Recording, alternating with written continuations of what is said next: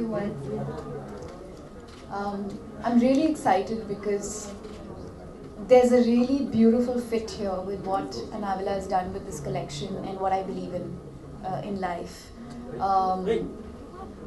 I think there are many eco-crusaders who find expression in everyday life, whether it is through their writing or other craft or other mediums of expression. But here is a designer who, through the craft that she knows, which is clothes, is depicting such an important thought.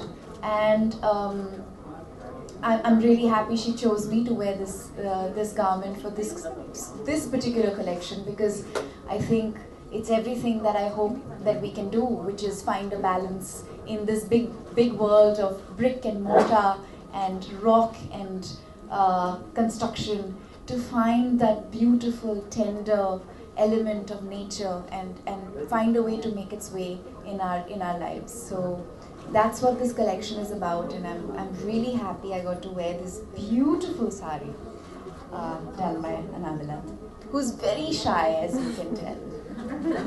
Thank you, dear. Thank you. I really think that the one thing that anybody who is working for a designer must know, and that's something that I make sure I'm well aware of, is what is it that the designer wants to reflect on the runway. The mood, the ethos of the garment, and